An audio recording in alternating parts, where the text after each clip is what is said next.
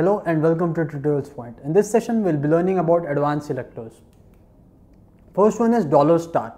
If we want to select each element of the web page, if we want to perform any action on every element of the web page, then we can do it using $. We can select every element of the web page using $. The next one is first.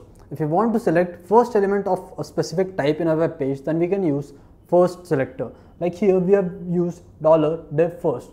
So this selects first div on the web page. Similarly, we can replace div by any other element we want.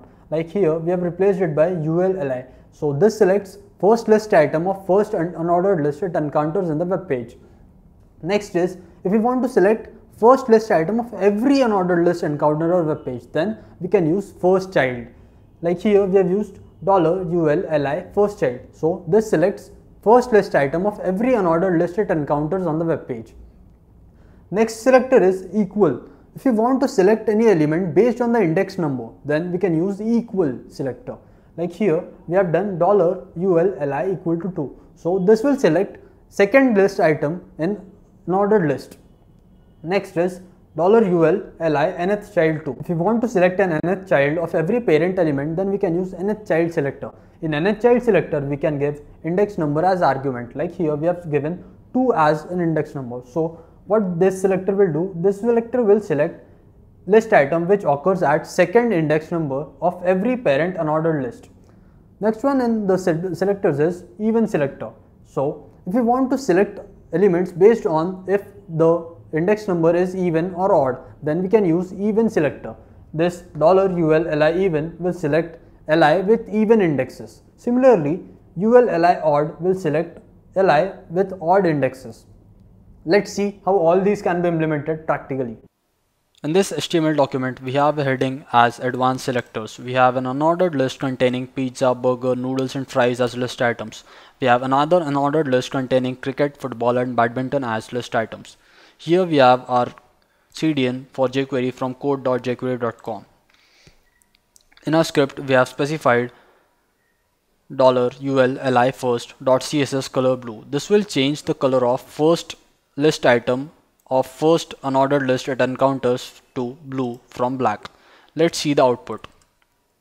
Here we can see pizza has been changed from black to blue color. Let's see the second one. The second selector we are using is first child. So first child will change the first list item of every unordered list. Let's see its output. So we can see both pizza and cricket changed their colors from black to green. Next thing is equal to selector. Equal to selector works on the basis of index number we pass to it. Equal to will only change the unordered list it encounters first. So the first unordered list here, this one with index number 2. This is 0, 1, 2. So noodles must change their color to orange. Let's see the output. So here we can see noodle has changed its color from black to orange. The next one on the list is nth child.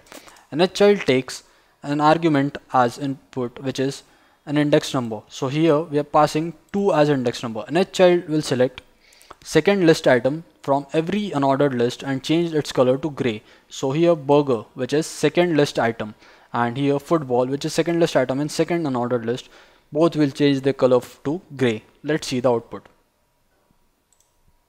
So burger and football both change their color from black to gray.